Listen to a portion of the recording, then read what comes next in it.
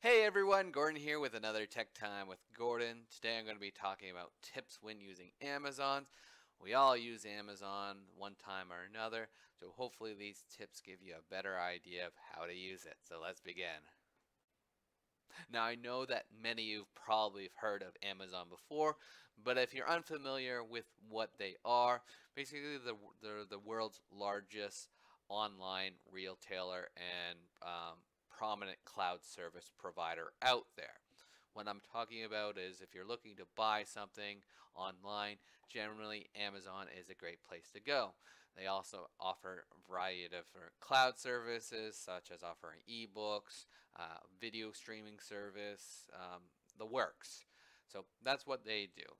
Now, I might use a few terms like Amazon Prime in this video, so to give you a better idea of what Prime is basically it is a subscription-based service that Amazon offers at a fee. What this does is it offers you speedy delivery service, and it also provides quite a few different perks, Amazon-based. So, if you are a Prime member, you will also have access to quite a few of their cloud-based streaming services. My first tip when it comes down to Amazon is learning about third-party vendors and how to identify which products are third-party or coming directly from Amazon. So if you don't know what third-party vendors means, basically Amazon allows other companies or sellers to sell their products on Amazon. So not everything comes directly from Amazon. There are quite a few third-party vendors out there. Um, Generally, the ideal when you're buying something, if possible, you should try to buy stuff that are directly coming from Amazon.ca. The reason why is this means that it's directly coming from Amazon, so it's going to arrive quicker, and it should arrive as advertised. The nice thing also about this is if you have to return it, you're using Amazon policies when it comes down to returning, so a lot more easier. Whereas with third-party vendors, you're not sure exactly what you're going to get, and it may take a lot longer to be delivered because it's not coming from one of those Amazon warehouses. So how do I distinguish whether this is coming from a third-party vendor or from Amazon itself? Well, you can always make sure by looking at the seller's information. So usually just below the add to cart or buy now, you should see who it's being shipped from. If it says shipped from and sold by Amazon.ca or Amazon.com, if you're using the American base, you are good. However, it says shipped and sold by someone else, they're third-party vendors, and you'll have to figure out the seller to determine how things are going to work.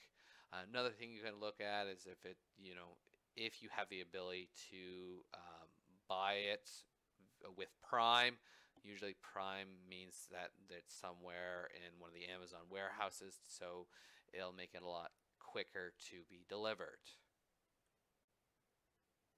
Tip number 2, using the filters. So, with Amazon, it has hundreds of thousands of products that are available to look at.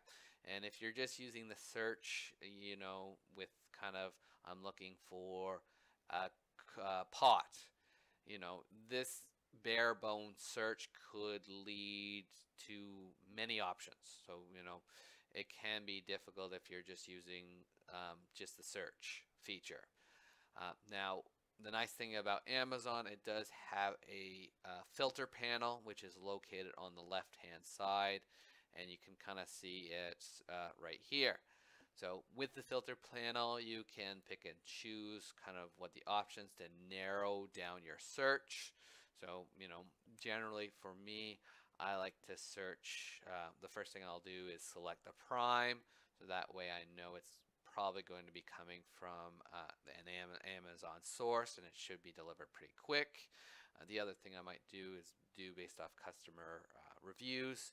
So, looking at 4 stars to maybe 3 stars.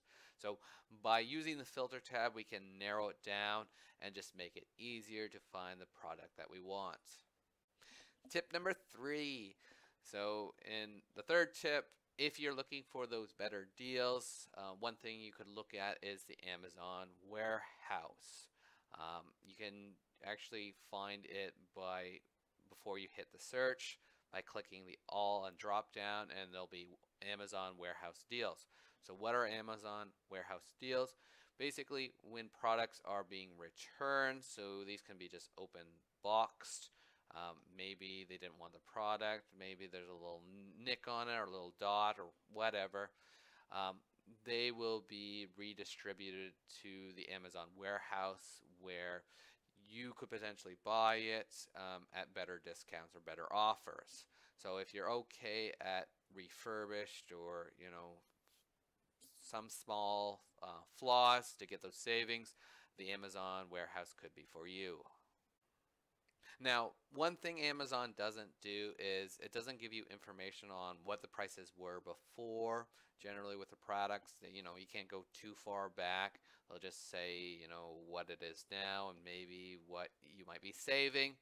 Not a whole lot of information. So it can be challenging when it comes to figuring out if this is the best price to buy at this time. Now, lucky for us, there are a lot of third-party options out there that we can use to figure out what the prices have been in the past. We can look at weeks, months, years back there to figure out when the best deal was, to kind of help us to determine if we should wait a bit. Nice thing about these third-party websites too is if there is a product that you're interested in, you can generally save it and track it, so you can receive notifications or alerts letting you know now is the time to buy. When it comes down to these, there's 3 that I've used. One is called Camel Camel Camel. This is the logo above. This is a website that you can go on.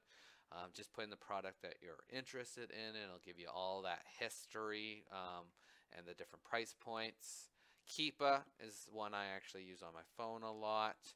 This way I can add a product that I'm interested in and get notifications on my phone when is the right time to buy. Another one is browser add-on, so you can add this to Google Chrome or Firefox.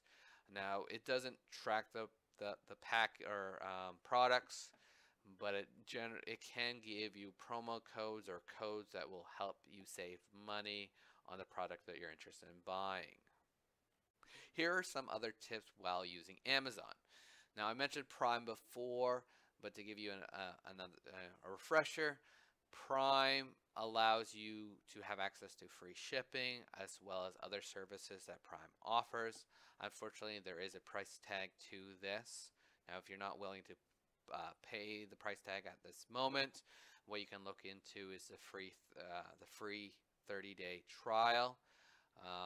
It will require that you put a credit card on file, but if you cancel before the trial ends, you won't be charged anything. So remember, if you do this free trial, remember to cancel it so you don't get charged for another 30 months or 30 days.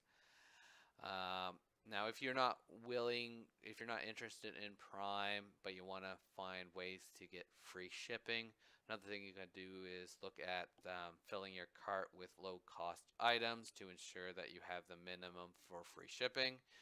Now, during this video, the minimum is about $35.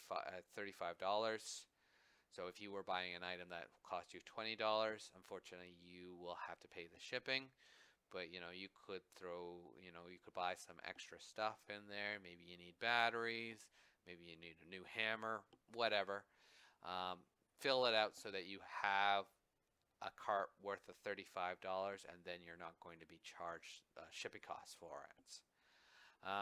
Another thing is to read the reviews. I say this with mostly everything. You want to review the product before you buy it. So see what the star rating is. if the average is 1 star, well, we want to avoid those. 3 or 4 stars is pretty good. By reading the reviews, if everyone's saying that there's a defect in the product or it broke or whatever, you're probably going to have the same luck with the product as well. What you can also do, if you don't want to read them all, is you can use websites like Review Meta. These websites will actually help decipher or pick out fake reviews, and will only show you ones that are from legit customers and give you an average based on that. So, be cautious when what you're buying. Definitely look at the reviews to determine if the product is right for you. That concludes my video on tips when using Amazon. These tips are generally what I use when I use Amazon to buy products. Be aware that third parties do use Amazon, and decide if you want, if the third party is trustworthy, or if you want to just deal with Amazon.ca directly. We've talked about how to use filters to kind of narrow down our searches. Getting discounts either by using the market, or using different websites to track the information so you can buy at the right price. Definitely Amazon is great when it comes down to buying products, and with these tips hopefully you'll be able to successfully buy for yourself or get those discounted rates. Have a nice day. Bye for now.